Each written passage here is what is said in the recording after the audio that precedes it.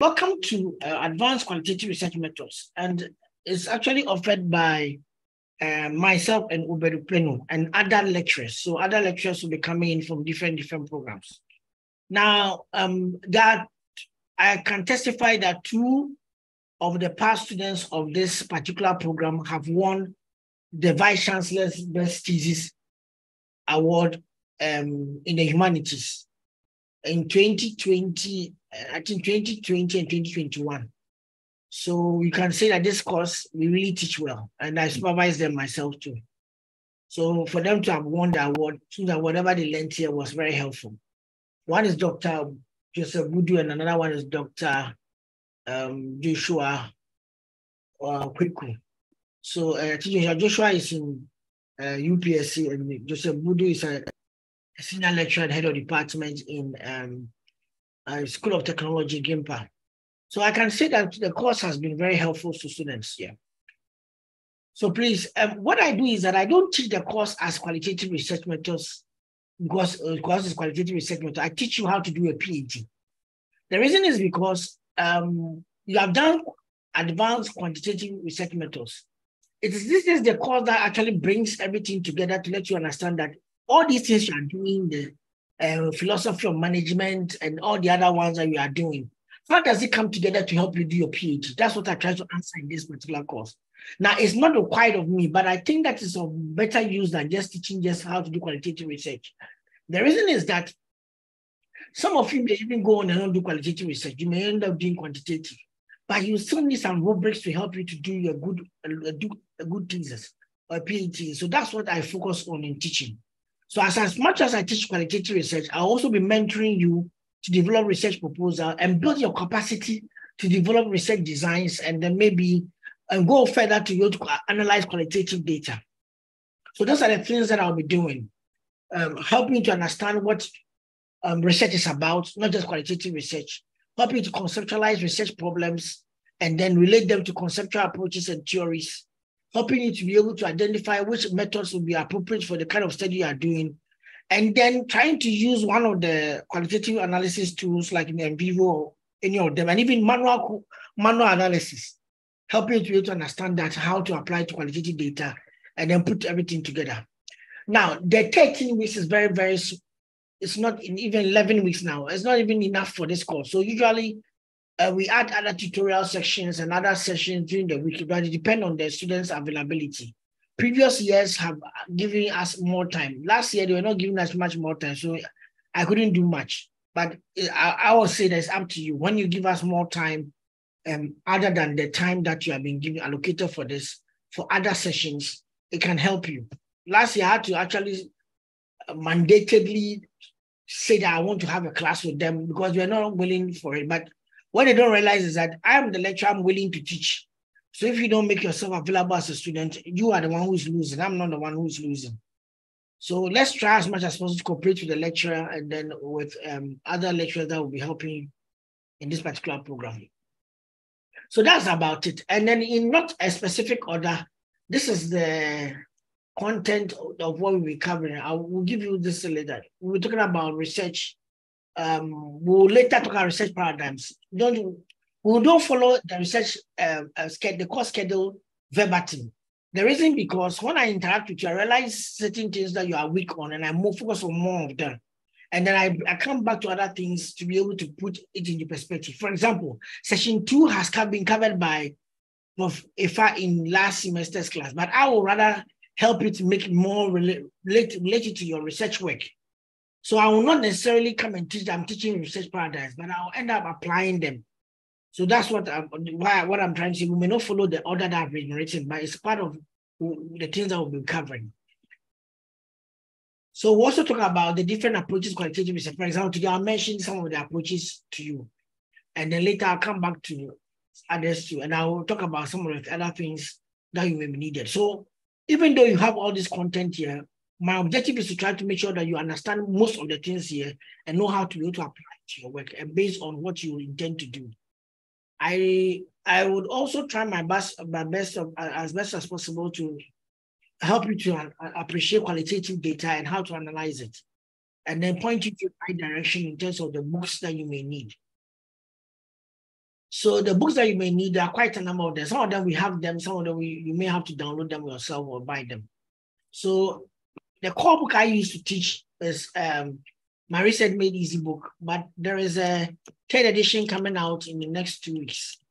But you can get a second edition either from right now. There's none in the bookshop because they are waiting for the third edition. But you can get it from Amazon.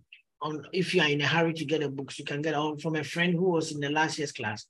But there's a third edition coming up with more expanded literature and data works on what that be relevant to what. And then there's also other good books from Creswell, Miles and Huberman, and other researchers that are out there. Any good qualitative data book that you get or qualitative research book will help you. Just that we don't look at only just qualitative research, we also talk about other research methods that has to do with formulating the research problem, which is not covered in quite a number of qualitative research books. So that's why I focus more on Research Made Easy. Okay. Now, some of the students that I've kind of related with and I helped, now some of them are lecturers. I've helped in the time they were students and done some good work with it. Like this gentleman like this, he won Joseph Ofoeda. He won one of the best thesis in the humanities, I think 2021. Yeah. And then in previous years, I've also done a case study book with some of the students in this class. Usually, I try to push the students to learn how to publish. And then I've also done a number of works with them in terms of publications post their class. So sometimes some of them beyond this class engage me with other publications that we work together. Okay. Now, one of the core assignments that you'll be doing, this is one of them, it's not all of them, but the most important one that you'll be doing is learning how to write a research proposal, which you are supposed to do by the end of the semester. That's why there's no date on submission on it. It's the end of the semester. Most of the things I will teach and I've taught in the past are placed on a website called YouTube.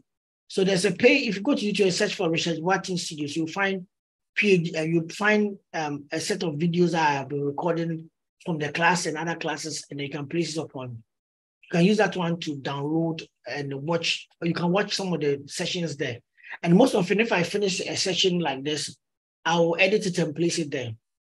Further, you can also search for Research Boateng BSU, and you'll find the very, very first time set of research work that we uploaded, the research video. That one was very, very old. The more contemporary ones are in the studios. But there were quite a lot of them from me online, so you can actually read it from there. I do a number of research projects, and you can find some of them here. Not all of them, but you can find some of them here. Okay, so that's just about it in the syllabus. I'm not going to spend too much time on it because it will be given to you for you to read. Okay, and Obed is here. He's a co-host of the class, and you see him here. He's in Obed. Where are you supposed to be? Are you in third year? Yeah, in third year now, if I'm right. Obed is not gone away. Okay. Good. Apart from that, does anybody have any question before I start? I start the sessions. Hello? Does anybody have any question?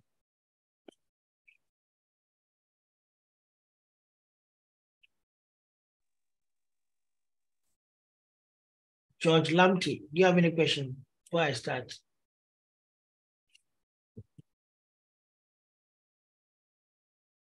Okay. So just to ask, my name is Mary. I just wanted to ask if you could share the course outline so that we can have a look at it thoroughly before. Oh, we'll give it to you. Page. We'll give it to you. We'll give it to you. Obed will do that later. When we finish the class, we'll share it with you. Thank you very much. Okay, then.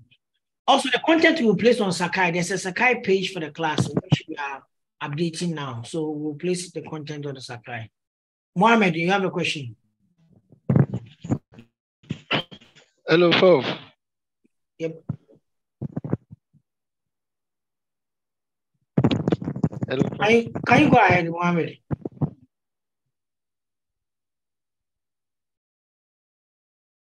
Please go ahead.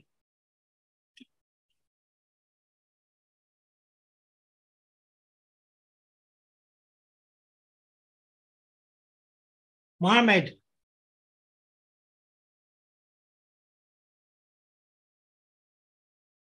Please go ahead, Mohammed. Okay, we can't hear you.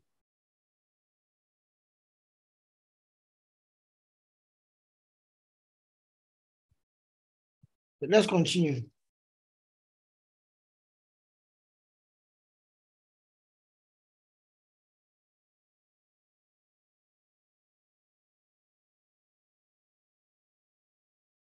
Okay, so we are welcome to qualitative research as a first session. Please, can you hear me? I just want to be sure because I'm not. Yes, Prof, we can hear you. We can hear Yes, you. Prof. Yes, Okay. Prof, we can hear you. Some of you are very, very quiet. And not a quiet child. But Yes, Prof. I'm Hello, here. Prof. do I know you? Or do you know me? In fact, I can't tell unless tell now, maybe okay. I see you. Okay. George Lamptey, Yes, I think that one I know. Yes, yes. Good morning once again. Yes, I wanted to find out how much your material is going to cost. The third edition. I don't know. Currently, the bookshop was selling the old one for $350, but I don't know what's happening to the dollar. And the next one, I know it will be $50 on Amazon, but I'm not very sure what we'll do in Ghana. So I'll try my best to make sure that it's under 500 Ghana.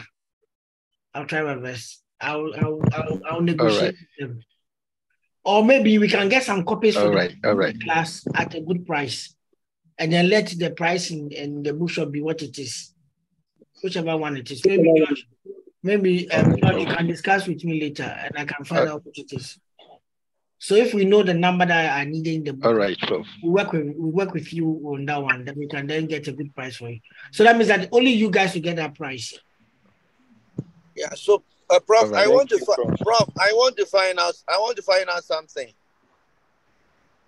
Hello, Prof. Oh, Musa, future Dr. Thomas Musa, you can go ahead. Thank you very much, Prof. I want to find out something. I think since we have only about 11 weeks to go, when the book, is there specific chapters that we need to read for now, or we need to focus on the entire book? Oh, don't worry about that. As I'm teaching, the book are tied to what I teach. So as I teach, you know the chapters that I'm using. Thank you very much. Yeah, and number two, we will be doing other tutorial sessions on the side, so you see what we are doing. Okay. Grateful, Prof. Okay then. Thank you. So let's start so that we can make it. So what I don't think I can cover everything, but I'll do my best to cover whatever I can cover today. My objective will be to try to explain what research is and then link it to what qualitative research is, and then try to link it to what your PhD is about. So those are the three things I want to try and do. And okay, so I mentioned this one already.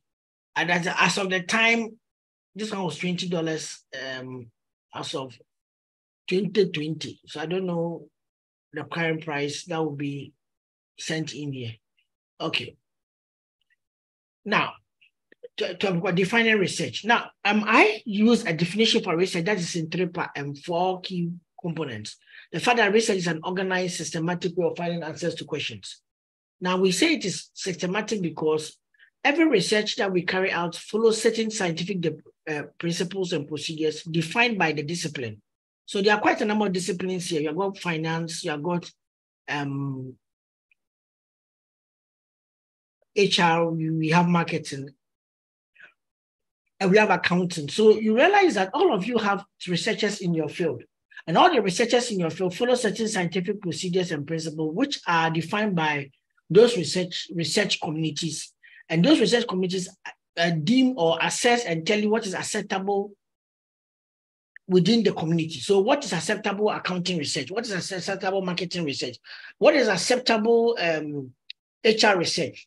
Now, the reason why these principles are important is because in order to get reliable and accurate results, those scientific procedures guide the researcher. and able to establish reliability of your research. So anytime you are saying you're a marketing researcher and you say you're doing marketing research, you need to understand how do marketers approach research, especially for specific topics that you may be researching on. So you need to read even and know how other marketers have done research in that particular area, so that you can have a better understanding of what are the right marketing questions to ask. Because sometimes the phenomenon may be general, but the question you may be asking may be belonging to another discipline. For example, let's say that somebody wants to study social media, and his focus is more about what are the technologies that underpin social media, and what are the securities within social media. As soon as you mention the word security and technologies, you are actually talking about more of information systems research. But if you're talking about how does social media advertising affect or influence consumer decisions, you're talking about marketing. How does social media influence HR practices in terms of hiring a new generation or young generation of graduates? That's HR questions. So you always need to know what is allowable within the scientific discipline you belong to. That's why you say systematic. The next one is organized. Organized means that irrespective of where we belong to, all research follow a given process, which is generic to all. Researchers try to research on a phenomenon, and the phenomenon they're researching on, they are searching. So there's a question that is defined by a topic. So there's going to be a topic, there's going to be a question, there's going to be the quest process of searching for answers for the question. Those steps in those processes are usually generic, because every researcher is asking questions about a given phenomenon on a given topic within the phenomenon and looking for answers for that particular question that they have. So that's why I say it's organized. Now, irrespective of the fact that it's organized and systematic, your objective is to find answers. So every researcher will look for an answer. The answer can be yes or no, but it's still an answer, or even maybe, it's still an answer. So, and then lastly, there's supposed to be a question. So we're saying that research is an organized and systematic way of finding answers to questions. Questions are the most central part of every research work, because the search process is guided by a question. Without a question, we don't know where to start from. The research itself becomes relevant, gets its importance, defines its usefulness. In fact, it even gets its drive and focus and the budget that is needed because of the questions that exist. So the questions give you direction. It gives you the boundary. Because if you ask questions on technology, you are telling that you are asking, you are defining the boundary of your question. If you are asking questions about how it influences consumers, you have defined a boundary. You have even told us the target audience. You mentioned the phenomenon. How does it influence consumer-patient decisions? A phenomenon like patient decisions. So sometimes questions can even have a context. How do Generation Z customers, employees react to motivation in the workplace? So you are talking about Generation Z, you're talking about employees, and you're talking about workplace. It's HR. So even the context here is a workplace. That means that it's an organizational context. So at the end of the day, your research question can define a context. Now, when you know the direction, you know the boundary, you know the target, you know the definition of the phenomenon you are studying, and you know the context, now you can assess what kind of resources you need and what budget you even need to be able to carry out the research. So research questions matter a lot. They define the research process, they give us guidance, they give us direction. So sometimes I should have said that, somebody has stolen my question. Now, somebody has stolen my topic. I don't really subscribe to that. What is central to your research is not the topic, is a research question. So the topic can be common to both of us. We are all studying, let's say we are all studying public sector management. But the question I will ask and the question you will ask may be different. So the research question is what gives us more finality and direction, not the research topic. The topic gives us a general area of space that we are going into within a phenomenon. But what is the research question that we want to answer? Okay. So every research process, like I said, is generic to or organized. It means that you have a topic, you have a question, you design a study, You collect the data, you analyze the data, interpret the data, and inform others. Now, what is central at the PhD level is that when you're doing all of these things, there's a theory in the middle that guides the research process, that informs the type of questions you're asking, or you informs the type of variables you want to study. So research process is a step-by-step process of creating and carrying out your research project. Now, it doesn't mean that you find your research work cut out just as in 7 steps like this.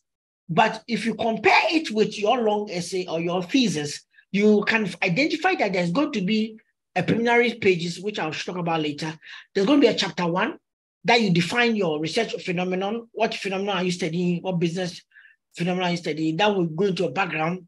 Then the problem in the research concerns the phenomenon. That will give you a research problem. So, for example, I am studying motivation. And motivation in the workplace may be my context. So motivation in the workplace in developing countries.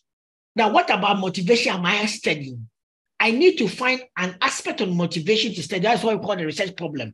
So I go to literature and find out that what has been done on motivation in the African context, or what has been done in motivation in the organization context. And I read that motivation has been studied by different authors. But what we don't know much about is the impact of culture on motivation, not organizational culture, but national culture. Because organizational culture and motivation has been studied, but national culture, meaning that will a person be more motivated if he's working in the same organization in Nigeria as compared to working in the same organization in Ghana? So can national culture have an influence on the organizational culture and affect the motivation of the employee? I'm giving somebody a research area right now. So in that scenario, I will get that one from the research problem by checking the existing research. Now, when I know that, then I ask the right question to ask. The right question to ask may be the fact that I may be interested in studying this phenomenon about the impact of national culture on organizational culture, and is the resultant influence on maybe on motivation of employees. I may be looking to study this particular phenomenon in the public sector. So now when I look at my research purpose, I will say that the purpose of this study is to explore the impact or to examine the impact of national culture on organizational culture and how it has an indirect or direct effect on the motivation of employees in the public sector. So that one gives me the purpose. Out of that, I'll come up with my objectives and my questions. Then I'll define the significance of my study. Why is it important to study this area? Because the current studies in terms of research have not done anything on look at the relation between national culture and organizational culture. I want to do that. And even national culture, organizational culture, and public sector is a unique phenomenon. I want to explore that. So I can define my relevance or my significance from that. Then I can look at the practical significance and the policy significance. Then from there, I go to a synopsis of chapters, how it's arranged. Then I go to literature review. What is the existing literature on national on motivation? What's the existing literature on public sector motivation? What's the existing literature on national culture too, and its influence on organizational context? So I can look at all of these things and read on them and establish more gaps. Then based on that, I may make a choice of what I want to address. And then find out what is the theoretical way of addressing it. Now, the national culture can come from studies, cultural dimensions. That's one of the theories about studying national culture. I can take that one and I can look at an organizational culture framework and add the two and develop my own conceptual framework to address the research questions. Then I go to the context of study. Now, the context of study, some supervisors will tell you to put it in chapter 5 and let the research methodology come first. It's possible. This one is just an outline to guide you. So context of study tells me that the public sector I'm studying, which of them am I studying? Public sector in maybe Nigeria, public sector in Ghana, public sector in South Africa. And then what is it about? How is it structured? What are the players in the public sector? This is what I'm going to describe in the context of study. Now I go to my methodology. I talk about philosophy as a fact taught me. I choose my philosophy. When I'm doing critical realism, I'm a critical realist, so I will say that one first. And then I'll do what I'm a pragmatist, I'm a constructivist, I'm a positivist or post-positivist, I'm a feminist, I'm a queer. There's so many dimensions of a paradigm. I don't know how many of in fact taught you, but there's so many, there are new ones even that are coming up all the time. So I can choose my philosophy and I use that one to approach my study and then develop my strategy. The approach then becomes what I'm doing, qualitative, quantitative, or mixed methods. The strategy then becomes which strategy best fits the quantitative.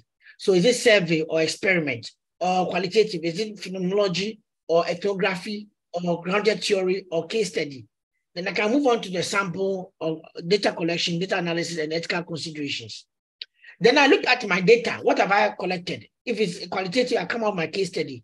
If it's quantitative, I come out with the result because I've got some hypothesis that I'm studying. I show the findings, how many I interviewed, what were responses, and then I bring my structure equation modeling or whichever modeling I'm using. Then I begin to analyze to determine the preliminary findings.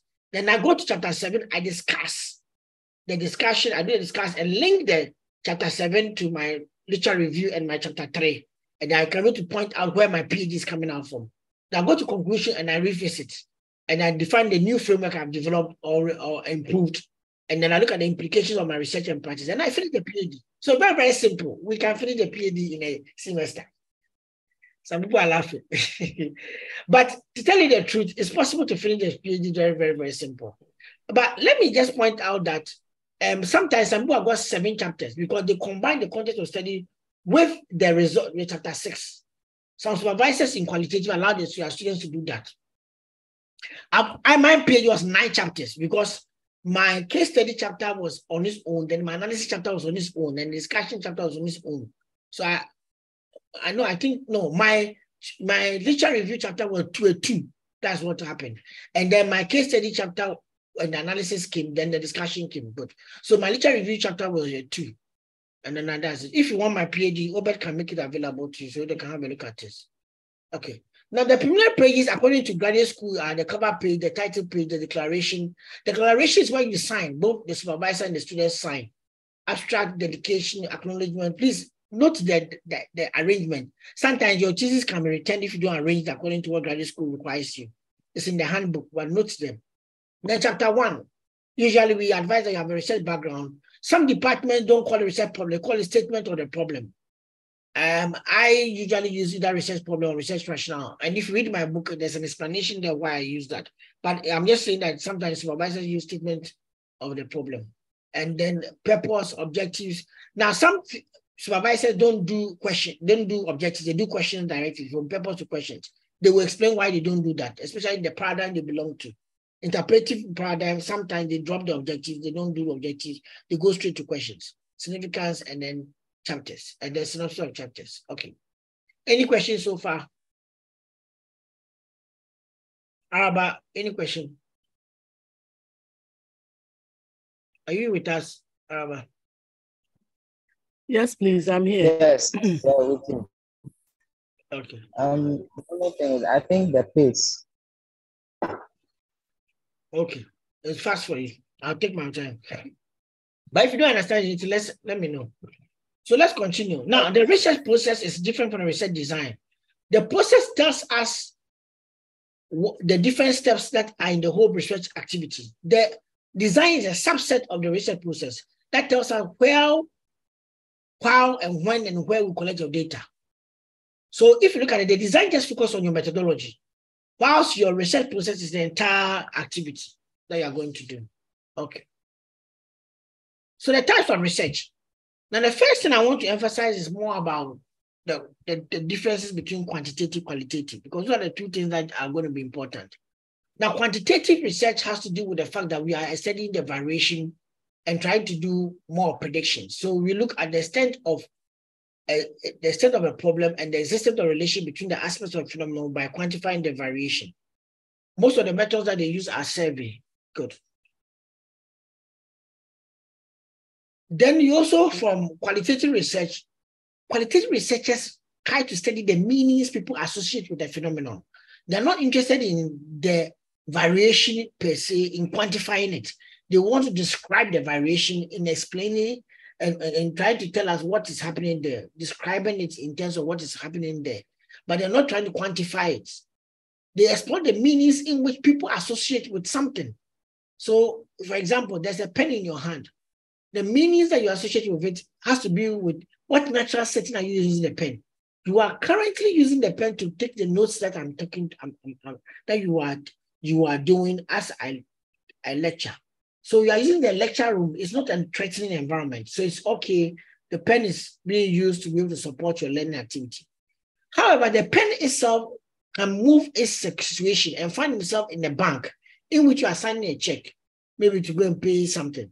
At that point of time, the pen has now become a point of responsibility to show that you actually have some money there, you want to be able to have access to it.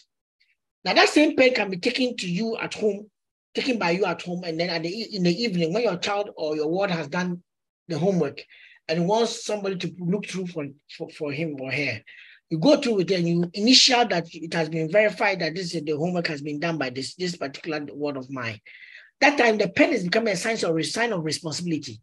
In all of this, the pen itself has not changed. Maybe the ink has reduced a little bit, but what has been changing is the circumstances that we have been using the pen in, and that brings new meaning. That's what qualitative researchers are interested in.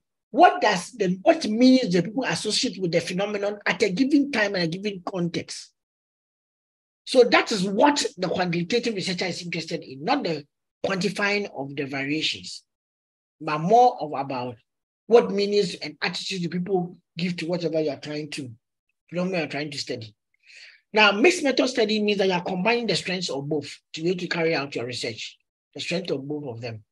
So, for example, a quantitative researcher may explore to what extent have students adopted mobile phones, or a hypothesis such as students who obtain grade A never miss a class. Now, qualitative researchers are more concerned about what is going on in order to be able to describe it. So what is the working condition in the banking industry? Okay. What are the perceptions of traditional medicine among nurses? So that's one too, is another question that's come. Mixed methods try to combine the strength of both. So sometimes mixed method, the first part can have a question that is more quantitative, and the second one is more qualitative, or it can be vice versa. Or it can even be parallel. They'll do the studies parallel. One is quantitative studies taking place, qualitative studies taking place, and they put the two together. Now, we could also talk about research by the purpose of the study: exploratory, descriptive, and then explanatory. Now, if you look at it very carefully, exploratory research are the ones that we are not sure of the variables we are trying to study, so we want to just step in. But descriptive research, we are sure of the variables that are defined, but we want to try and understand and describe those variables that have been defined in a manner of which we are trying to study our phenomenon. But when we go to explanatory research, we know that the variables are defined, the relations are predetermined, and what which of the relationship shall stand. So, or will be confirmed or not confirmed. So, in each of them, our possible situations could differ. Exploratory research can just have a question of what is the quality of service? Quality of service is declining, and we don't know why. So you want to explore why is it declining. But that same question, if we knew why it is declining, we could ask why is it happening so.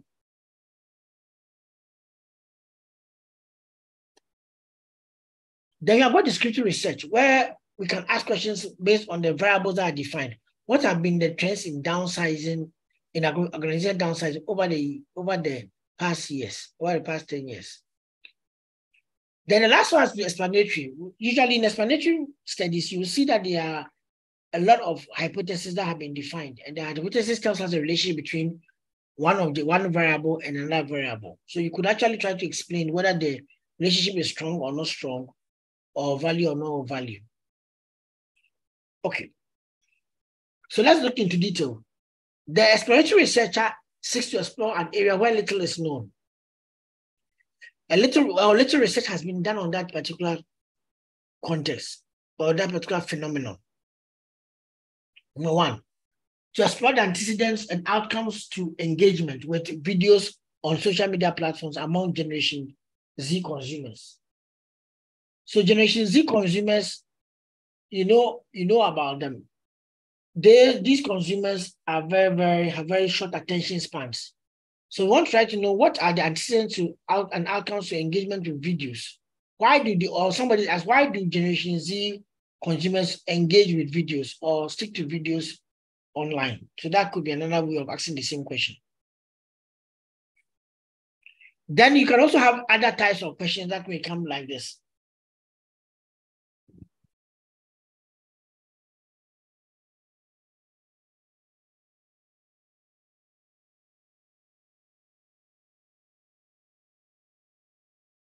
So you have to examine the antecedents and outcomes to online health information scheme behavior on social media platforms among Generation Z.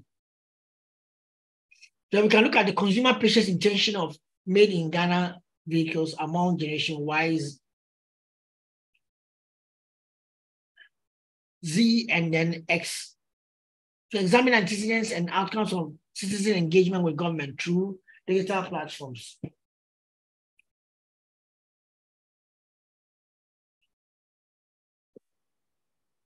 And lastly, to examine the antecedents and outcomes of consumer adoption of financial products among Generation Z, Y, and X. So all these are different things that you could actually explore to do. But descriptive researchers have a different perspective. They try to systematically describe a phenomenon or a situation, usually by asking the what and how question. What are the attitudes of the community towards community library? Or what are the living conditions in farming communities in Ghana?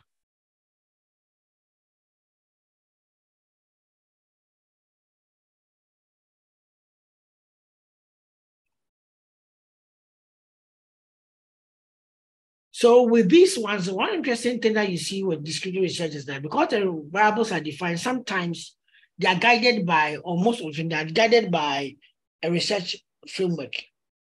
So it can guide, it can dictate or inform us on the variables that we are more concerned about, or the relationships we are more concerned about. Explanatory research seeks to understand and explain the phenomenon or situation or problem, usually to ask why and how a particular phenomenon occurs or exists, or there exists a relationship between these two or more factors in a phenomenon.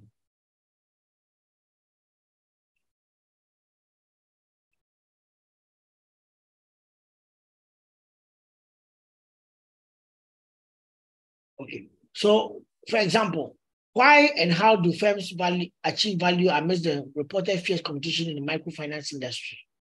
Now, this is going beyond the question of why and how. Because at the end of the day, you just don't want to explain the why it happens or the how it happens. You also want to try and look at how the creation of value, and then why that value creation occurs in the midst of all those competitions. So there's some comparison, competition in the microfinance industry. So there's a comparison being done here. Now, for a PhD, most of you will either be doing a descriptive study or explanatory study. Sometimes others also do exploratory study.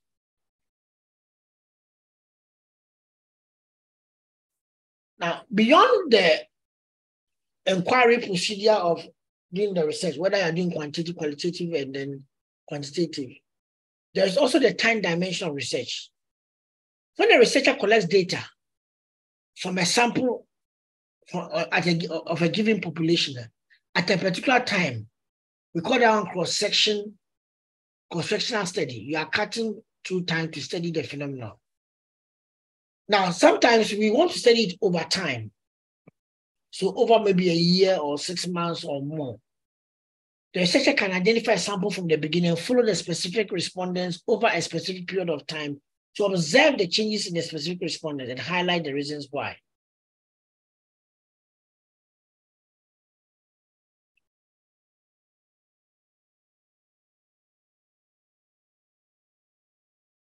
Then you also have cohort longitudinal.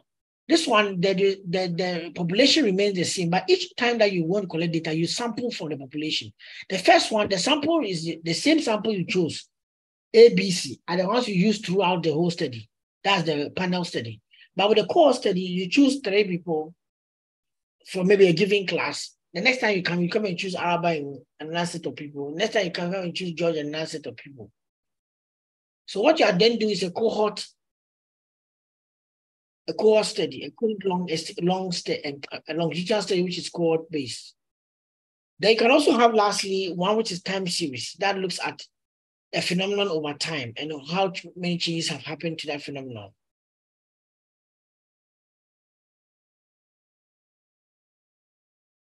Okay. Any questions so far?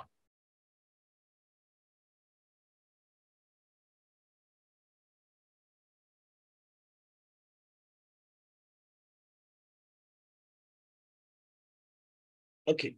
Any question, team? No questions. Okay. Or any reflection? So let's look at qualitative research itself. So what's qualitative research? What is qualitative research?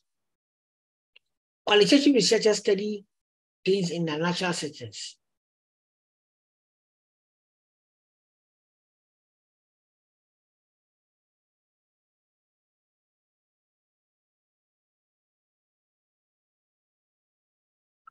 They don't just study things in natural settings. They are attempting to make sense of it or interpret it in terms of the meanings people bring to them. So in qualitative research, there are 4 key things that you should look out for. The phenomenon you want to study, natural settings in which you occur, the meanings the meanings associated, and who are the people associating it, the people who are associated with it.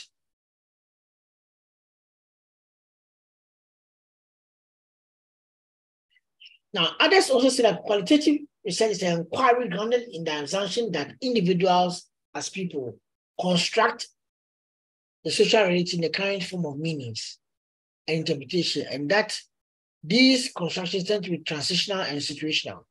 He's saying that every time anybody is carrying out a qualitative research, the qualitative researcher tends to create a social reality or understand the reality of society from the meanings and then interpretations that he may have. And then you use that one to guide his construction of what is happening. But what he's trying to emphasize here is that whatever you think you are seeing is temporary and situational. After some time, it could change.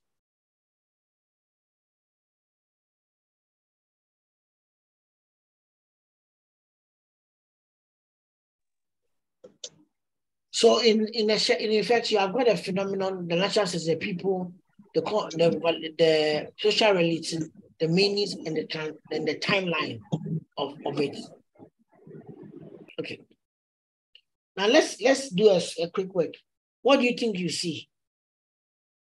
Everybody who are here with me, what do you think? What do you see? 3 types of chairs. 3 types of chairs. Prof, there are 3 different types of 3 different types of stuffed chairs.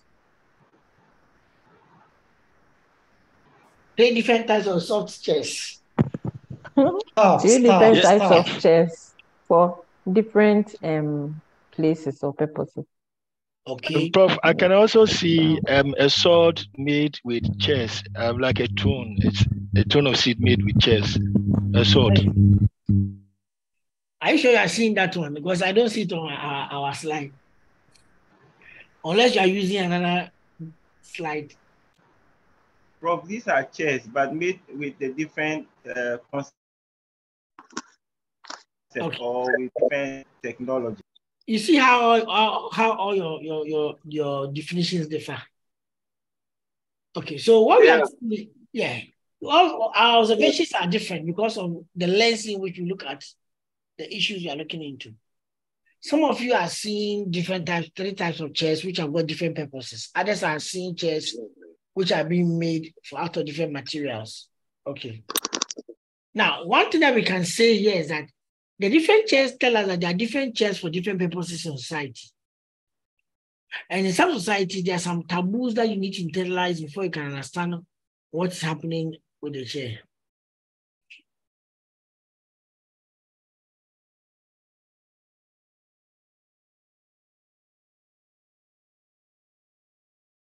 So to be able to sit, you need to internalize the taboos or the context, that's the culture.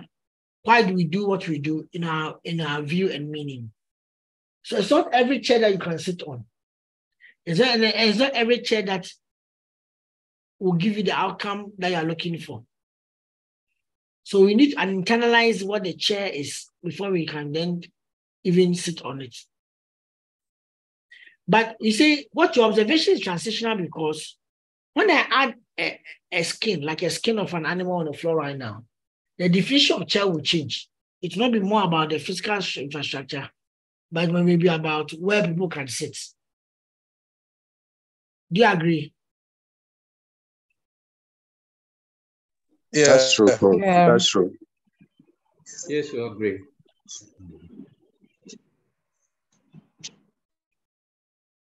Okay. Now, so in qualitative research, we are describing variation. We're not going to define and quantify it. So we can describe the variation here. What are the differences that we see? So let's try one. Who can tell me the differences he sees here, apart from they being 3? The color. Okay, color. The color is, you see, one thing about qualitative research, let me show you. Color is at a very base level. You call that on a descriptive code. You are describing what is there.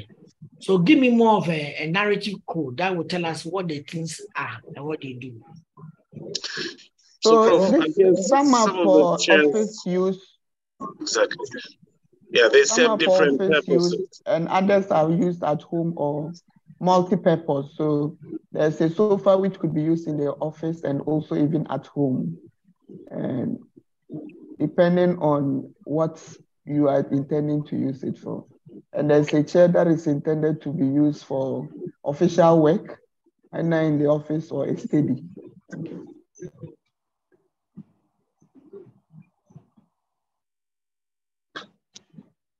Okay, so we can look at the variation, then we can also describe and explain the relationships.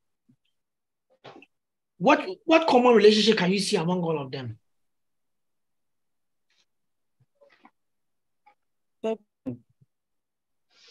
They are all made of, they are made for the purpose of sitting on them. They are made for the purpose of what? Sitting on them. Of sitting. Yeah. Okay. Is that all? They are all made. There's an element of leather in all of them as well.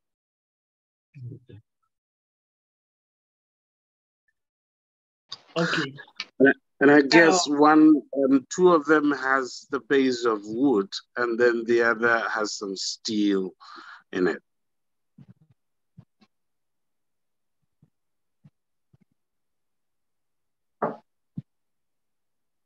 Okay. Let's see the relationships in a different way.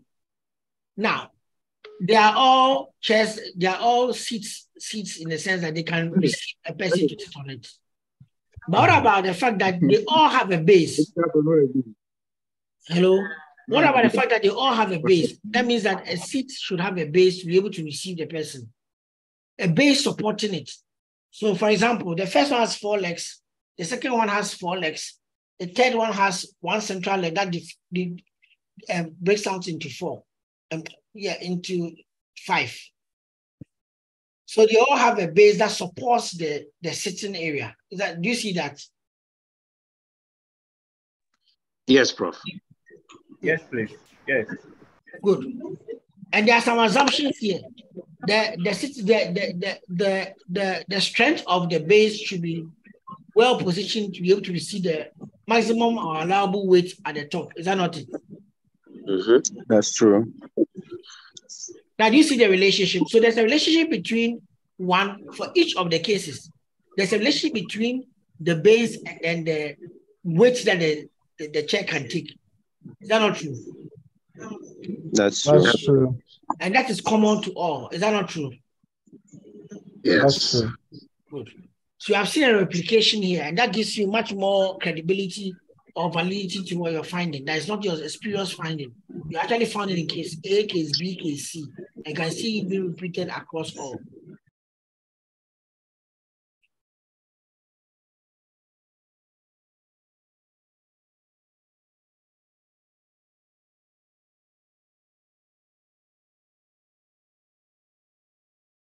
Okay.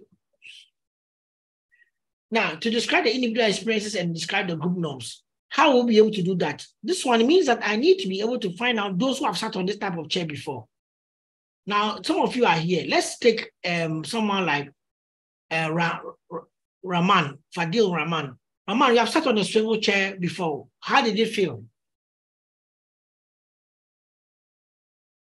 I feel one. I'm even sitting on one now. Okay, so now Rahman is sitting on one and using it for a lecture. Rama, what does it give you that the other ones will not be able to give you? I think that it's healthy and it enables me to move around. Okay, so we can see two things that Raman has said. Who can tell me the two key code words he's mentioned?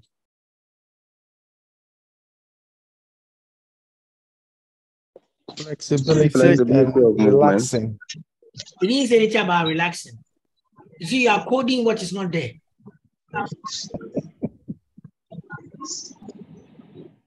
Flexibility of movement. Mobility and then what again? Comfort. No. Right? He said our comfort. And health. He said health. Health. You are jumping the code as health as meaning comfortability. Comfortability is not necessarily to do with health. So if something is uncomfortable, it doesn't mean that it's unhealthy. I agree with you, Prof. See, this is qualitative research. That's actually what you see. So you see how people will see different things.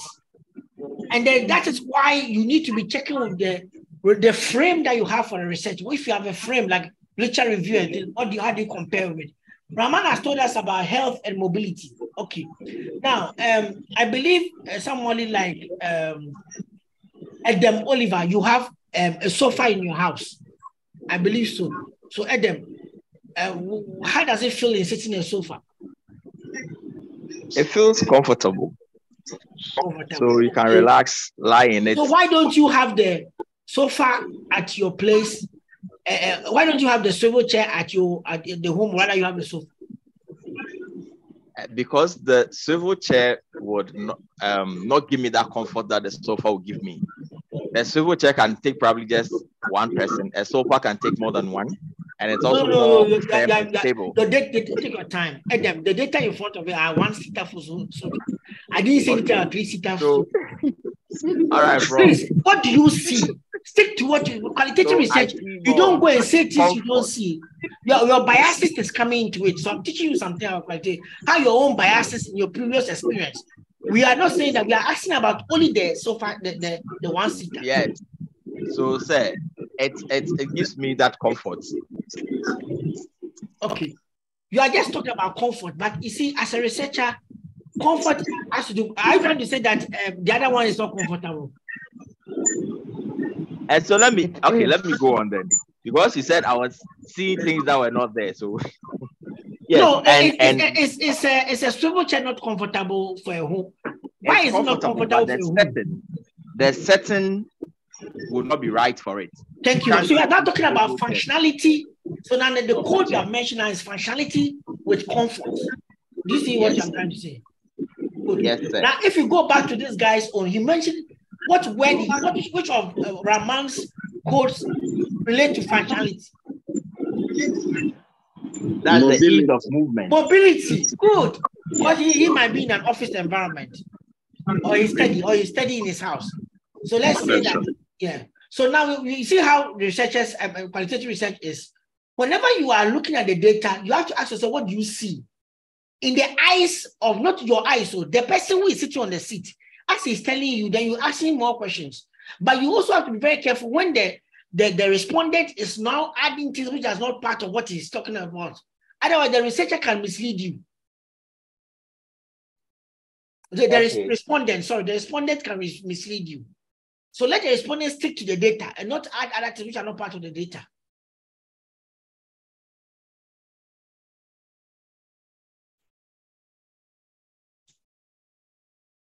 Okay.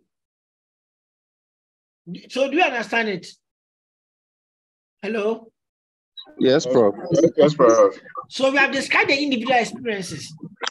Now we can also describe the group norms. Group norms will come up if more of it, like we're doing a focus group discussion. And I could ask the questions like one-on-one, I can ask, go around, and they talk about it, and we can establish that everybody in the group tends to agree on this one. For example, if we say, how many of you are in the office right now? How many of you are sitting on swivel chairs right now, apart from Raman? Let's see that one. How many of you are sitting on swivel chairs right now? I am sitting on a swivel chair now. I am sitting on a swivel chair right now. Okay, guys, those who are sitting on a swivel chair, let your hand be up. Okay, okay. Please let your hand be up, please. We are going to do the group. I want to understand how the group thinks. Now, Mary, yes, sir. What is your experience in sitting on a swivel chair? It makes me alert and I'm able to move around in the office wherever I decide. So it makes me to stretch out and pick things easily. Yeah. You are mentioning alertness and then you are mentioning mobility. Okay, good. Yes, please. So now mobility is for 2, alertness 1, and health 1. Please don't copy anybody. Say it from your mind, heart, like you express yourself.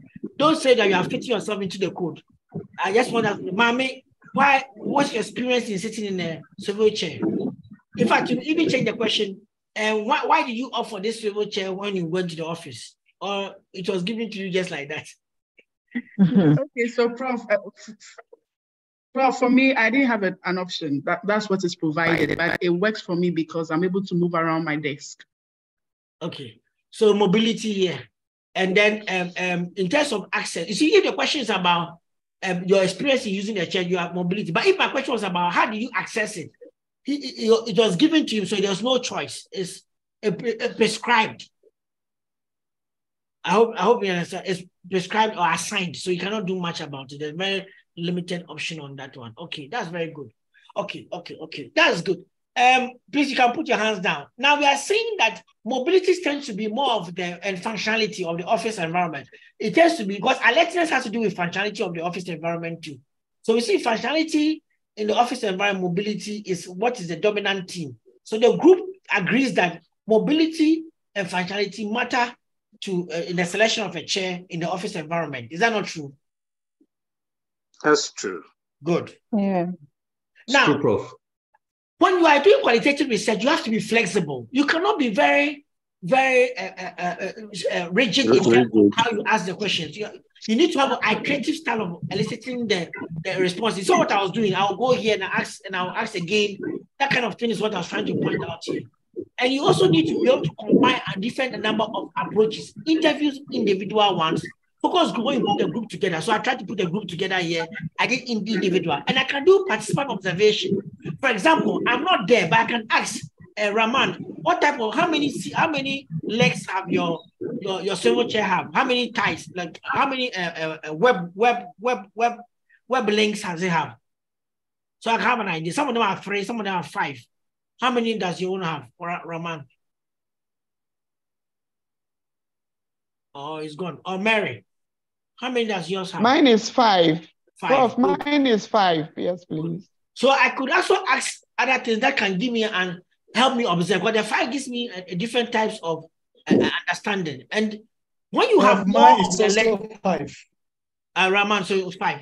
I think yes. the more stable ones are the ones that have more wheels, if I'm right. Those of you have got experience, is that true? I'm not bringing no. Okay, also depends on we the just sit on them. Okay. Okay, so we are combining interviews, observation, and then documents and audiovisual. If I had been there in their office, I could take pictures of it and look at it. Or I could also ask them who is the manufacturer. They tell me it is maybe IKEA. And I can go to our website and which brand, IKEA 259, and I go look at it and then be able to have an idea of what it is. Then documentation, maybe if I was asking questions about how do you come about it, who gave it to you? In case it breaks down, who is the one who, what's the process of requesting for a new one? If there's a document for requesting for a new one, I could check those ones out. Now, one of the things that was happening right now is that you, the researcher, have to be aware of your own orientations and biases. When I was asking the questions, I put myself aside and I tried to listen to the people. But I also tried to make sure that the biases of the respondents does not affect the study. Somebody was trying to talk about a 3-seater. One month we are actually about a 1-seater. So whenever you are doing qualitative research, you have to also understand that you are having a personal interaction with the context. And that personal interaction can lead to you influencing the answers. So you will not hear what the people will say. You will hear what you want to hear. And you have to be able to bracket that out. Otherwise, it should not be their views. It should be your views that you record. Especially in those who will be doing political marketing or political financing or anything to do with things that have got a little bit of emotion attached to it and sensitivity, where they find it very difficult to differentiate themselves and then what they are trying to study. So you, the researcher, you always have to be aware of the biases that you bring to the research so they can alienate them from the study. Are we okay? Okay, good. Yes, Prof. Yes, Prof. So what are key features of qualitative research? First of all, qualitative researchers always draw on multiple perspectives, not only one perspective. I did it right now. They also draw on several social backgrounds. They try to look at different perspectives from different people who are related to the phenomenon.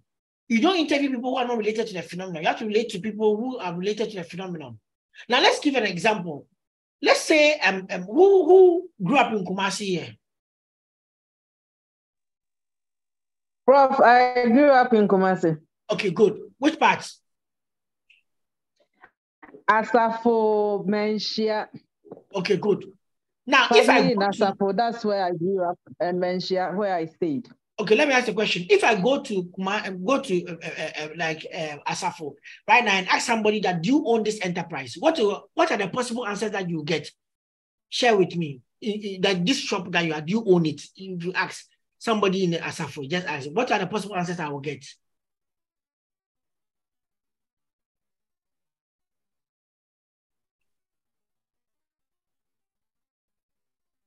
Hello?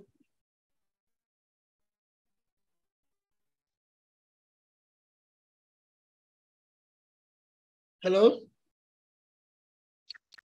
In fact, maybe I Hello.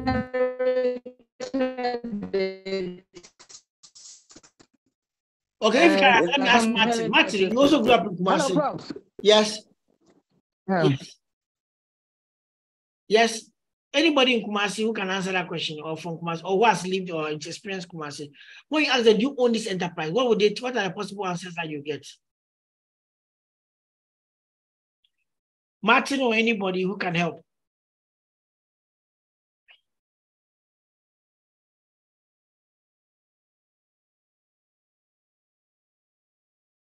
Right. They'll say no, but it's for my. You said no, but it's for who? My what? My uncle. My uncle. Good. That's one. That's interesting. Yes. Any other perspective? Prof, do you hear me? Yeah, we hear you, Nana. Hello. Okay, we hear you. Yes, I inherited it. It's for the family. Okay, it's for the family. Good. It's for the family. Okay. Now, the reason why I'm asking that question is that whenever you say, do you own this enterprise, you have to ask your question, especially in Kumasi, you have to be sure that which of them are you talking about? Who makes the key managerial decisions, or whether it is for a family member or it's an inheritance or a partnership. Because the person who makes the decision does not necessarily mean that the person who owns it. So if your question is about day-to-day management of the place, then you are looking for the manager. But if you are about who owns it, you may tell that it's for the family, as you just mentioned. So the word own there may mean different things in different backgrounds and different contexts. If your ownership is related to the one who makes decisions about it, it could actually tell you a different answer. But if your ownership is about the person who has said that this can close it down and say it's not running anymore, then it could also be a different person. So when you use the word own within a context like Kumasi, you always have to know how to define it. And that's one interesting thing about qualitative research. The words that we use in qualitative research have to be contextualized. Otherwise, the participants may give you different answers that you're not expecting. So sometimes we even define the key words to them so we all share the same understanding before we start answering the questions. Okay. Ownership has several meanings. That's what I was trying to point out. The next one is, which I mentioned earlier, that you, the researcher, you have to also be aware of the subjectivity that you have, that you bring to the research. And so sometimes the biases that you have that can affect the way the study is being done and affect the way you analyze and you collect the data. Otherwise, you will not hear what the people are telling you, but you always only hear what you want to say.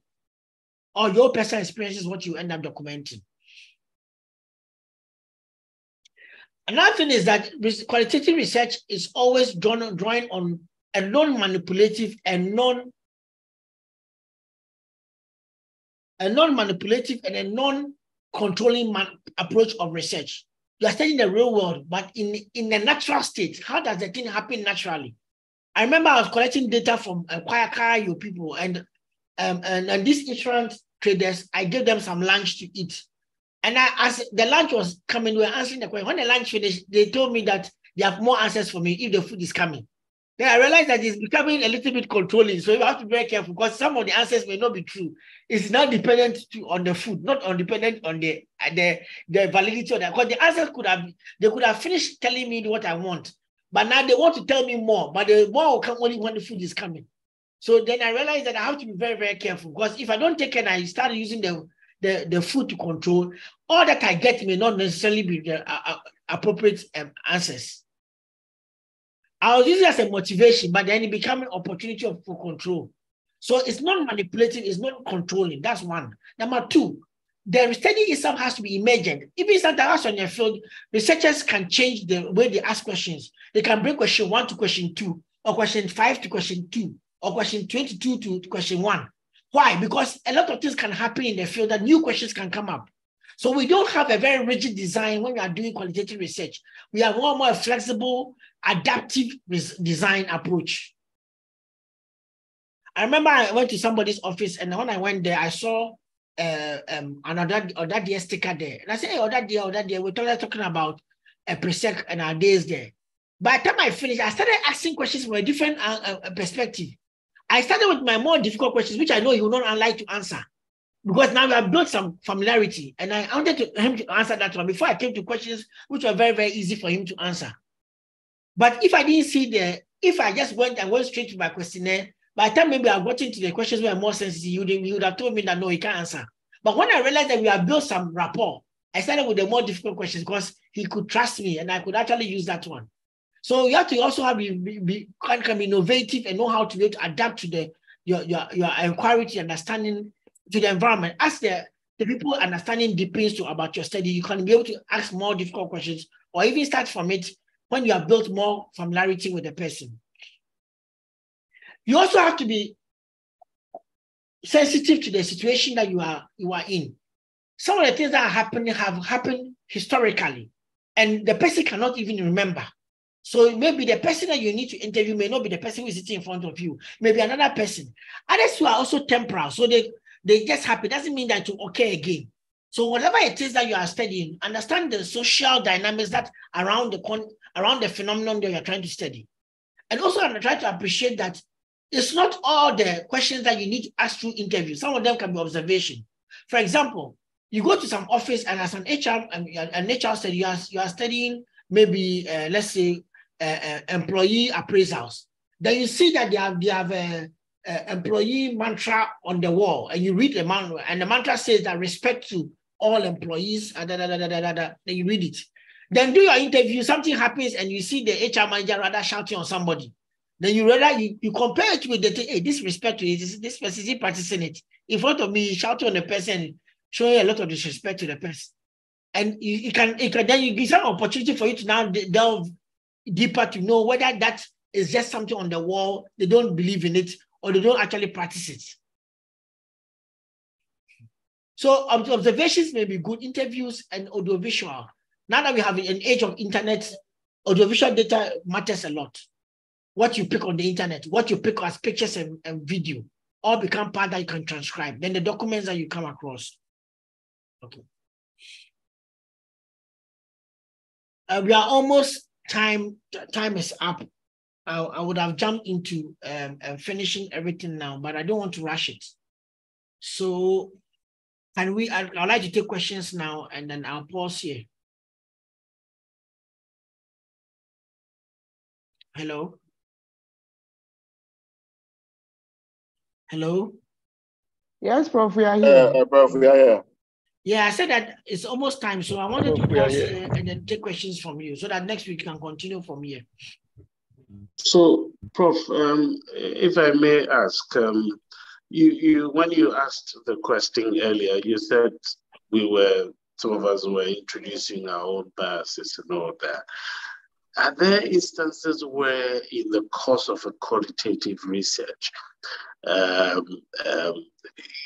you may want to either, because you could find that sometimes either the researcher is going, or probably is saying something different from what he means to say. Is it possible, without necessarily introducing your personal biases, and B, to reshape or change to suit what probably is originally intended? Yes, I won't say the researcher, but more the respondent, because you are the one in control as the a researcher. Respondent, yeah. Yeah, Yes. so you have to always keep respondents in line.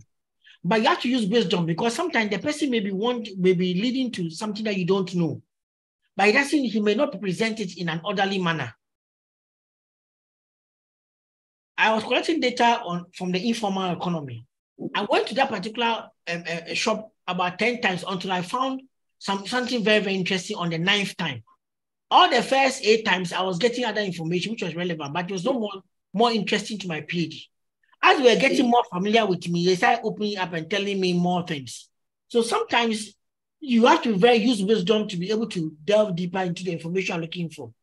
And as they open up, you can be able to get a better understanding of what the person was trying to tell you. Then you will go back and then eliminate what is not needed and put in what is needed. I don't know whether I've answered your question. What I'm trying to point out is that it might not be very easy from the beginning, but you may have to be able to use tact. Because if you just shut down the respondent and everything is telling you, you stop. Yeah.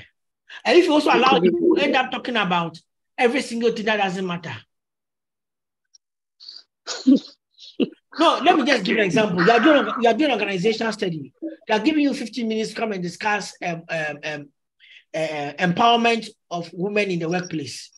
And the person talk about the way the men have been treating us and the way the men have been treating us. If you don't take care, you end up getting only one dimension of the answer. Because salaries is also part of the way they treat women unfairly. So if you don't take care, all the questions will be the way the men have been treating us. You don't look at salaries, you don't look at other dimensions of your study. The provision of policies to guide women for returning mothers, maybe baby-friendly policies. All of these things are things that are interesting to support for gender empowerment in the workplace. But if you don't take care of the way the men have been treating us, you end up listening to the way the men have been treating us throughout the whole discussion. So you have to find a way of moving on from that, the way the men have been treating us, to other variables to study. That's right. Thank you, Prof. Thank you. Okay, Prof. In that same regard, I had the same challenge that Nana spoke to, but I wanted to also ask, with the last semester, Professor brought the issue of axiology and how our axiologists also determine the paradigms we pick in our research studies. And I believe you also mentioned it in the introduction. And so when it comes to our biases, is it not also about the paradigm we decide to then interrogate?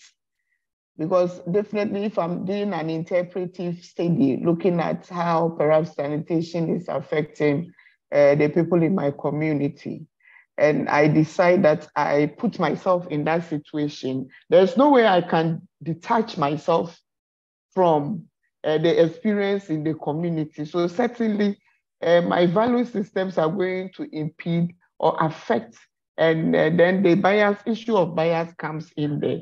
So I was wondering then, how do we detach that? Okay, so later on, I'll be teaching you on validity and reliability in research. So I'll go into detail, but let me just in a nutshell put something into perspective. When we talk about biases coming into the research, we're not talking about the fact that your values will not show up. But what we are trying to say is that you don't end up writing what you think is the right way of doing things than what the community is telling you. Do you understand what I'm trying to say? You are there to be a recorder, not to be able to interpret it in a way that you tell the story of how you think it should be. For example, let me just give an example. You go into a community and they tell you that they don't see anything wrong about of child labor. Now you are doing a study on child labor. You are supposed to document it that they don't see anything about child labor. You're not supposed to write that these people are wrong. Child labor is a serious issue, and the way they are taking it on. No, that's not at the data level. You're not doing that. Write out and try to interrogate why they don't see it as anything as an issue. For example, those who don't, quite a number of people don't see it as an issue is that they used to pass on the learnings to other children, to family property and family skills to other people. So a family is known as a blacksmith family. You start learning the blacksmith work as 9 years old. You help your dad work on the blacksmith. I was at that bosom, and I learned that kind of thing was going on there. So, but when people were growing up, they didn't want to go into blacksmith anymore. They wanted to start going to tailoring and other things. But still, to be able to not lose your father's blessing, you will still have to learn the blacksmith thing. Then after that, go and learn your tailoring and whatever you want to learn. So the culture, the thing was still passed on to you as a skill. But then you can still choose not to do with it and go and do something else. So that, and if I was doing an ethnographic study, that's actually a very, very important finding I'm supposed to bring out. I'm not supposed to go and say that this is bad, you can't do this, you can't engage a person in this at this age and all kinds of stuff. And that's not what I'm doing there. What I'm doing is collecting data. My analysis can be for something different and for different audiences.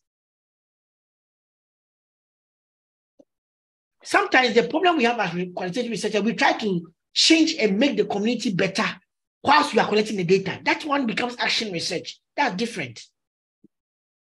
But if you are doing ethnography, you are not doing action. If you are doing phenomenology, you are not doing action.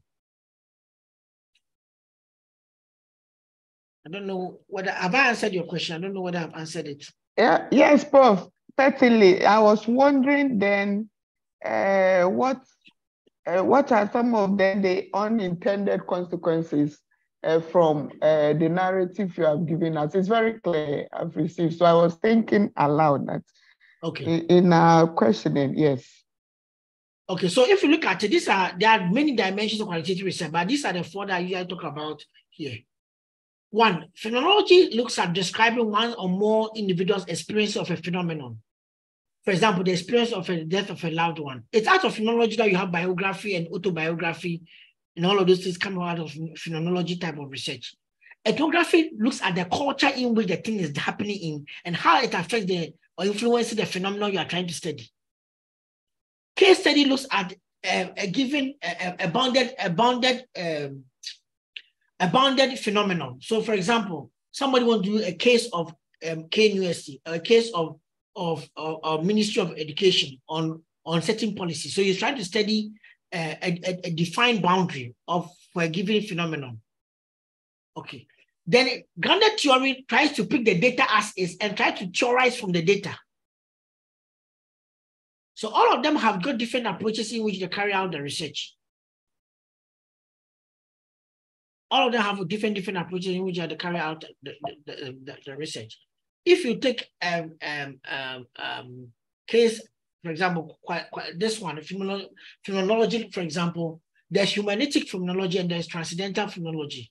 The first one looks at text, interpreting the text to explore the lived experience of people. So somebody can take somebody's documented account of an experience. What are the doctoral students' supervision experiences as interpreted through their blogs, chats, and tweets? So people write, as they write out, you study it and try to develop a story of what they are going through. Transcendental phenomenology is that one you are going to talk to the students and look at their lived experience as part of the PhD program. And with the aim of trying to describe the essence or the essential elements of their experience. And this is not a case study. That's just telling them their experiences. Ethnography will rather try to look or take a long time and study a culture and look at how the cultural characteristics of a group influences the phenomenon you're trying to study. So one example is understanding the evolving nature of cybercrime and the criminality in slum communities in Accra. I have to go and live in the slum community, for example, and study it there. And observe patterns and observing how 15-year-olds are conscientized into getting to cybercrime. I can't just go there by one day and just come out. I need to stay there over time and understand how the culture in the environment creates an enabling context for these things to occur. The case study is more about a bounded system or an activity or even a person. So somebody can study a classroom, somebody can study a year group, somebody can study, let's say, a market. Somebody can study a phenomenon in a market. For example, Kayayu. I want to study Kayayu in Kumasi and build a cases out of each individual Kayayu. But somebody can also do a phenomenological study on Kayayu and their lived experiences as Kayayu. All of them have got different approaches that are going to go across. You use in qualitative research. For example, if I'm doing a case study, I'm trying to look at the real occurrence of this issue and trying to gain certain perspectives that I will not gain if I was not studying it as a system and the interaction that come together in that system. So I have to define the boundary of that system. I can define the boundary by time, by an event, or by an occurrence in the particular community. So somebody can say, I'm studying Kayayu in Kumasi. I'm building a case of them, but I'm trying to study those who are into tomato selling and those who joined tomato since 2020, during the COVID time. So I've defined a boundary for them and I try to define what I want to study about them. Most of the students in the business school do case studies if they're doing qualitative. If they're not doing that one, then they will be doing phenomenology. It's very rare for you to hear students doing ethnography because it takes a longer time to collect the data, sometimes about 8 months. So this is an example of a case of a tomato retail trader about how she uses mobile phones. So this one is just a case study. So it talks about who she is as a retail trader, when she began her business, what she was doing before, how she was communicating with her trading partners before she got a phone. When she got a phone, how she has started communicating with them. And the impact of the phone on her business. So that's what the case is done. It's written. Okay, so last one has to do with grounded theory. Grounded theory usually draws on the process of the process, and theorize the process and then look into the data. So you have a person trying to do a study. Then you turn the whole data you have collected as a means of doing a theory. A theory means that trying to identify patterns of occurrence in that particular phenomenon within the data. So you study the data for some time and see what can I theorize, what explanation can emerge on why does this occur in a particular way. Now this one is very good when a current theory is not there to be able to explain what you want to study. So you want to theorize your own theory based on the data you have been given. And it could also take some time because you need a lot of data to theorize. Currently, most students don't do this because most of you would rather take a theory and take it to the field. But grounded theory, you can read the theories, but you don't take the theory to the field. You go to the field, collect the data, and then theorize based out of the data. So out of the data, you come out with a theory. Being grounded in the data means theory is localized, dealing with specific situations like how women micro-entrepreneurs handle multiple responsibilities. So you're going to theorize based on that. Now, this is relevant where there's no theory or limited theory in explaining the phenomenon. So how do you do it? So there are 4 key steps. You have to identify the core phenomenon and identify the conditions that cause that phenomenon and the strategies that people use to adapt concerning that phenomenon and the consequences of it. So somebody asked a question now, how do women micro-entrepreneurs handle multiple responsibilities? So the first question, what's the process of these women in terms of what process do they go through in managing multiple responsibilities? Sorry.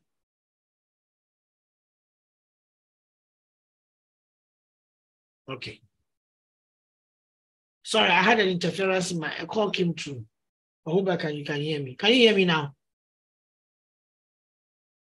Can you hear me? Yes, please. Yes, We can Prof. hear you. Yeah, we can hear you. Okay. So what is the process? What influenced the process to occur? What actions were taken to respond to the process? What were the outcomes or the strategies? So you end up starting by identifying the phenomenon, what influenced the phenomenon to occur, what actions were taken in response to the phenomenon or in response to the influences of the phenomenon, and then what are the outcomes.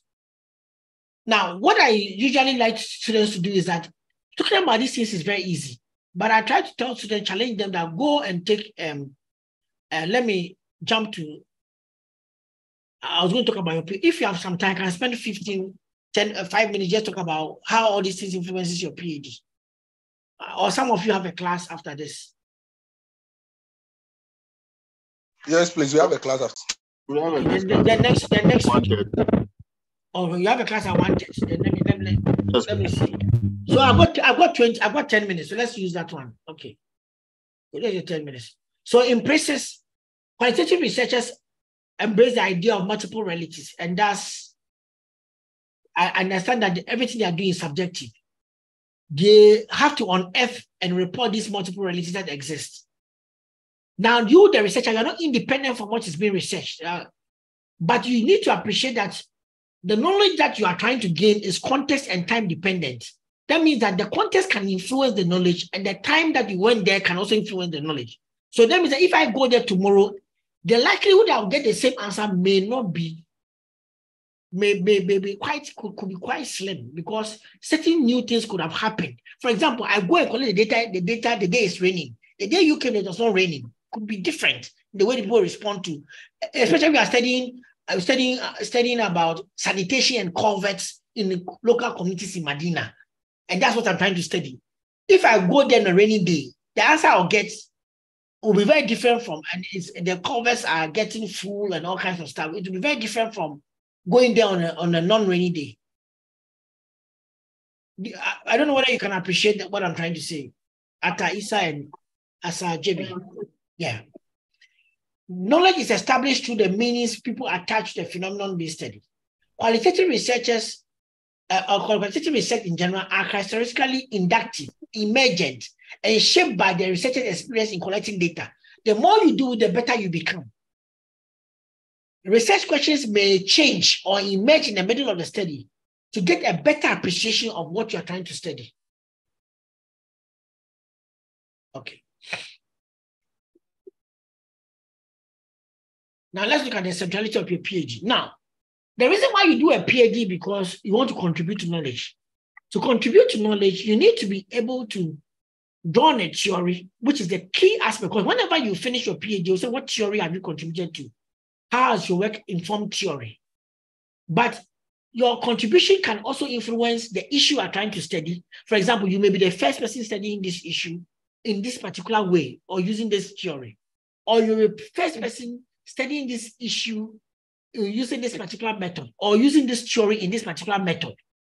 Or you may be the first person using this theory in this particular context, Ghana, or the domain, healthcare, or finance.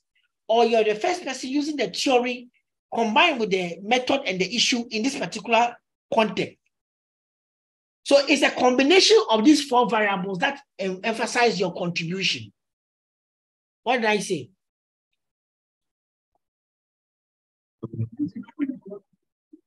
Niyama, what did I say?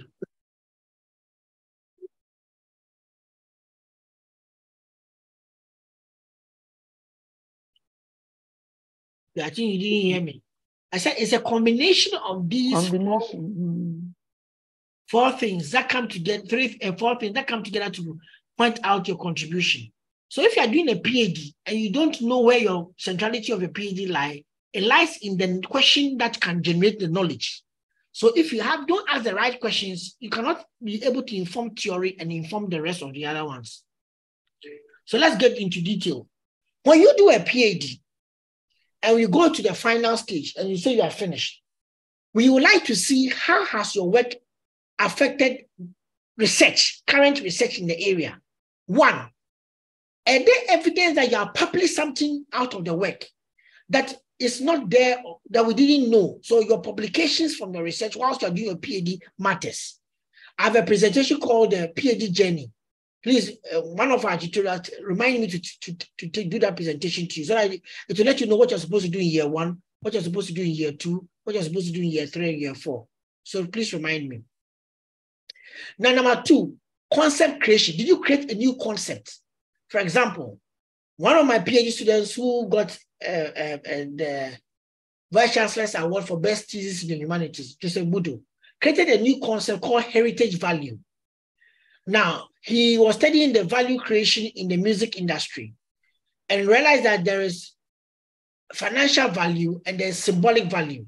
But he created a new one called heritage value. He realized that when digital platforms come and you take unproduced music and you digitize it and place it on the internet and people are listening to it, the heritage of unproduced music has been preserved and made available to another generation. So he called it heritage value. So you can create a new concept in your PhD and that will give you a PhD. Now, you can also publish a literature review. A literature review meaning that in existing, before you started the PhD, there was no existing review on the area. Nobody knew, had done all research on all the current works and be able to define a gap in the current works. Please, am I sharing my screen? Oh. I'm not sharing my screen. No. Oh. No, bro. No, it's your picture. Your picture is showing. So I realized it. I'm using the slides and nobody's talking about it. Sorry. I'm sorry. So this is what I'm saying. We're enjoying the presentation. Okay, I'll put the slides in the class group. So I think some of you have already downloaded it. Okay. So this is what I was talking about: the theory, the issue, the method, and the context. Goes to your knowledge contribution. Then I mentioned that your research publications is number 1. Number 2 is the concept creation. Number 3 is the literature review as a product. So if you look at it, someone like Dr. Raphael Odum published out of his PhD a review on branding in SMEs.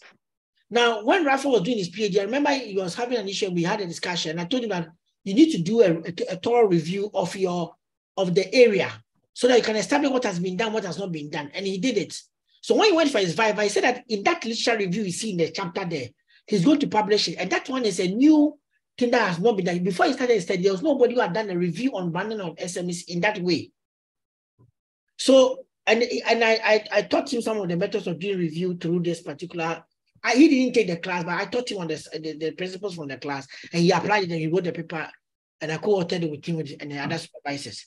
Now, if you see Joshua Ofedia's paper 2 on API, application of API and the review on it, he also published a review as a product from his PhD.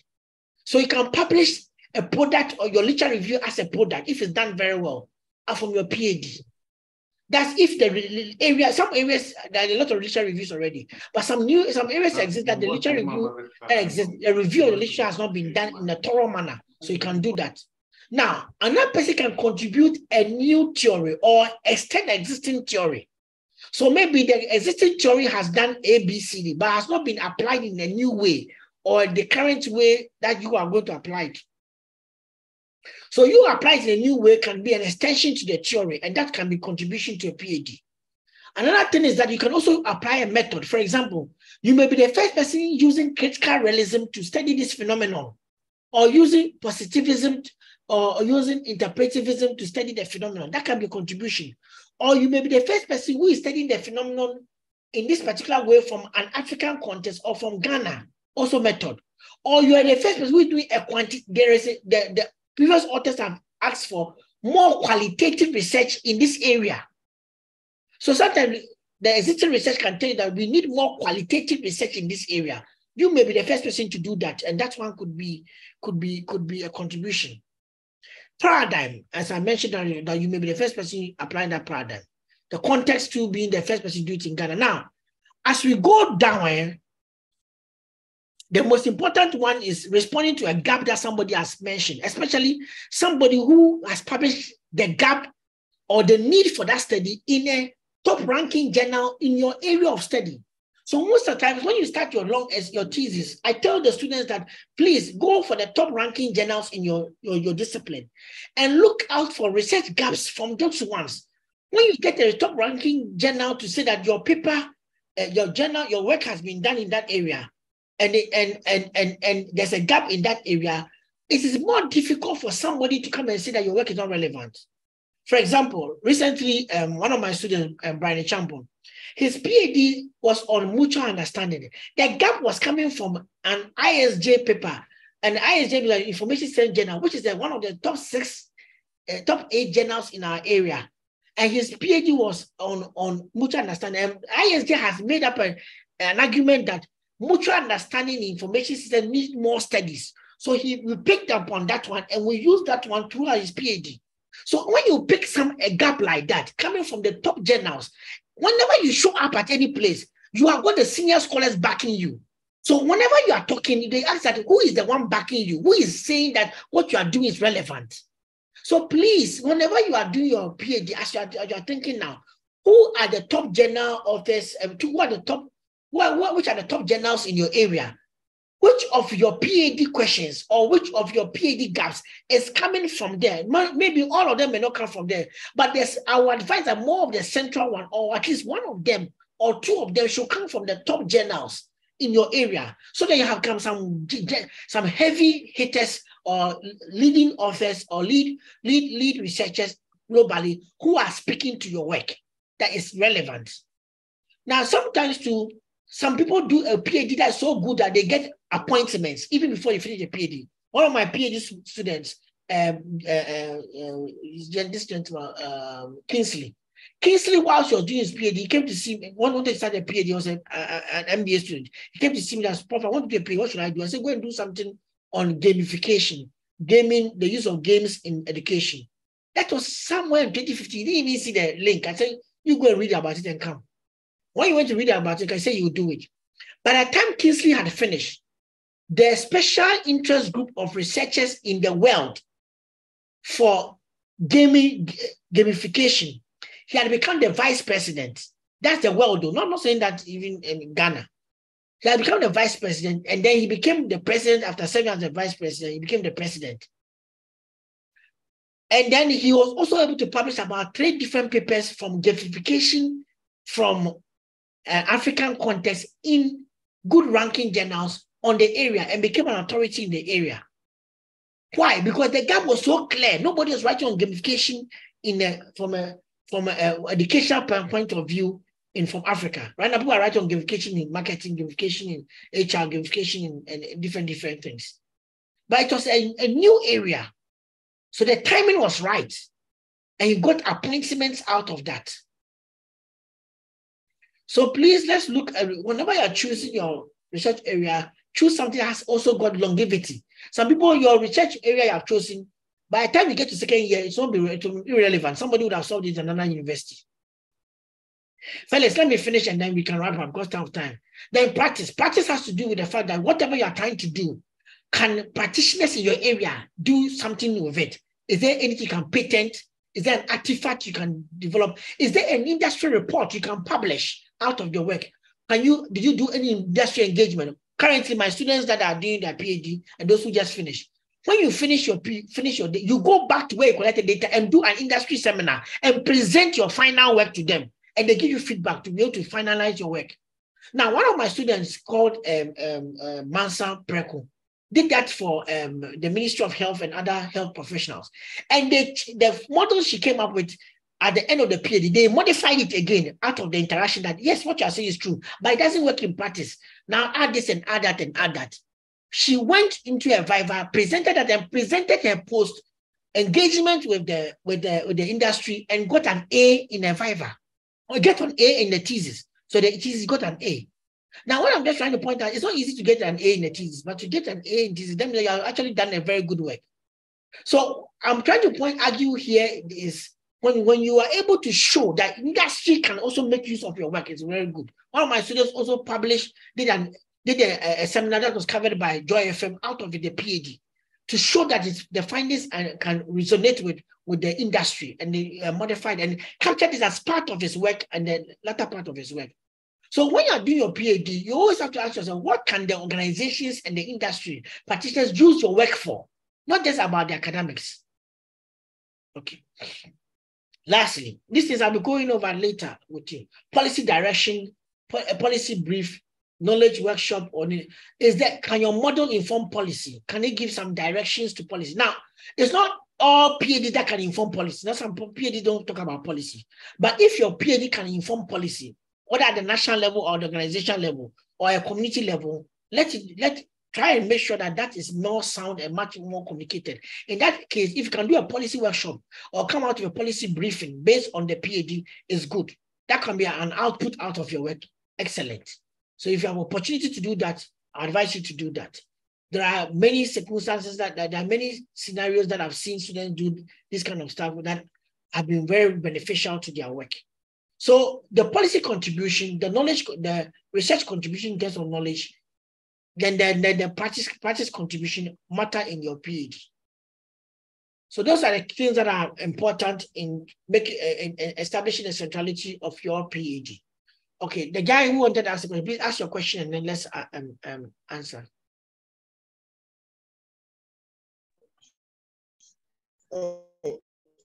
Prof, I just wanted to alert. Now you wanted to alert me that time is up. Okay, then I finished. So this is an assignment we have for you to submit in the respective dates. For each of the 4 types of qualitative research, identify a journal paper which use that approach and present a summary of how the qualitative research approach was used to address research questions. So phenomenology, grounded theory. I want you to read more about it so that we can discuss it in class. Can submit it in May. That's about 2 weeks time. May 31st, 2023. Then the next one is about research problem, purpose and research questions and objectives. Based on 6 articles from your discipline, ranked 4-star or 3-star by an ABC journal. It's supposed to be ABS journal, ABS journal, please, ABS. There's ABCDE journal ranking, but I'm looking at ABS. That's the Association of Business Schools. ABS, sorry. So ABS, if you can correct it. ABS journal. I'll correct it and put it in the platform. And 3 journal articles on Ghana. So that means that you have to take 6 from the top rank ones, and then 3 journal articles, any journal article on Ghana, anything that was published on Ghana. At least one of the journal articles on Ghana should be from your department. What am I trying to do? I'm trying to let you get an idea of what research work is area, what research works belong to the topic that you want to research on from the senior basket of journals in your area, and also from the researchers in the department that you belong to. Okay. So that is it for now. Those who are going to another class, you can sign out and go for that class. And those who are staying behind, I can answer questions for about the next 5 minutes if there's any questions that will come up. Okay, Prof, before we sign off, I have one question to ask. Okay. Okay, Prof. During the phase of the research process that you took us getting to the first part, yes, you mentioned that chapter 1, you said the process that you require to complete your chapter 1, but I didn't see limitation in those processes that you give. Does it mean you can ignore limitation? Because I see for any work that you do, you see you will encounter some level of limitation in there, but I didn't see that one in the okay. So for the PhD, limitations will become part of your conclusion. Okay. So when you write implications to research, practice, and policy, then there'll be another one for future research direction, limitations, and then another one for future research direction. I'm not writing all of them, but it's part of your conclusion for a PhD. You don't add it to your all right, bro. Yeah. That all right. If you're writing a proposal, that one there I think you can capture it here. If you're writing a PhD proposal, that's different. But if you're writing the full thesis, the limitations will go into your conclusion. All right, Prof. Thanks so much. Hello, Prof. Yeah, Felix. Hello, Prof. Felix, can go ahead. Please, the second assignment, if you're able to find the 6 journals from the ABS ranking, what if there's a journal from a department which is already at that place? Do you have to look for another one? And also, if you are able to get. Ask a question. Well, I didn't get a verse one. If you're able to find what? The second assignment to get 6 journals from ABS ranking of journals, right? So I'm saying that if out of that you are able to get one that is from your department and they are also from Ghana, do you have to go and look for an extra one to be able to satisfy that condition? Okay, so a minimum, if you look at this 9, a minimum you are supposed to use 8 articles to write the thing. So it's up to you. You understand me? I'm giving you an idea of how to write a very good research problem. That's why I was telling you that. Okay. It's possible. It's possible that some of the ABS may be from Ghana already. But what I'm just trying to just say is that whenever you're writing a very good research problem, you should have a section that covers on the issue and have a section that talks about why Ghana is being selected. That's what I'm trying to point out. And I'll be explaining that as we go on. All right. Thank you. Thank you. That's a good question anyway. Okay. Obed, any question yourself? No problem. Okay. Thank you very much. But how was the session? I hope, Prof, very insightful. But I also noticed that you advanced with the slides as well. So it looks like every year things keep changing. It's very insightful, educative, but the assignments came too early. We have 11 weeks, so we don't have 13 weeks, so we have to start early. But the dates are not, the assignment is not for today, it's for the dates, it's giving you, so you want me to wait and then give you only 1 week? 1 week notice. For now, I'll give you 3 week notice, and I'll give you 1 week notice.